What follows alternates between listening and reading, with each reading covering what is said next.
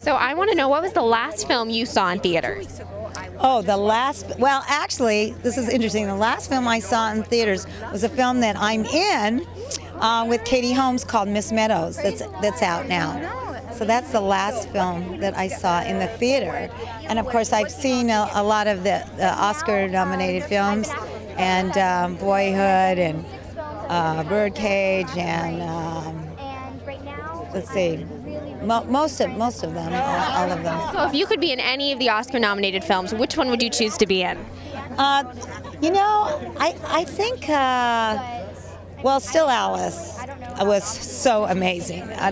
She did an incredible job, and so that would be a great film. But I think Boyhood, I'd like to be in that, because the concept is really interesting, and to follow people for 12 years. And it's almost like, because I'm on The Young and the Restless, and I've been on there in April, it'll be 33 years, it sort of resonates with me, because I've been on that all these years, and we follow the characters all these years, and that's what they did for 12 years. Only it's different because it's a film.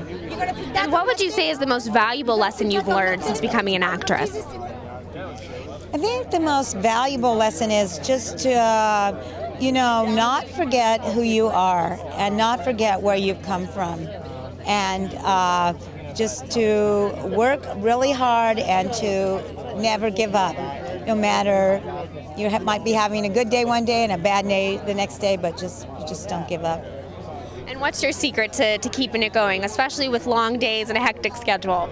It's really important. I'm a dancer as well. I'm a tap dancer, and I make myself, no matter how tired I am, make myself go to dance, and make myself go to the gym. And I think another thing is, no matter how tired you are, and you get home is like really late, and you just want to go to bed, and you go, I don't want to take my makeup off, and then that's a big mistake, and I've done it, and so many times, and then the next morning I look at myself and go, why did I do that?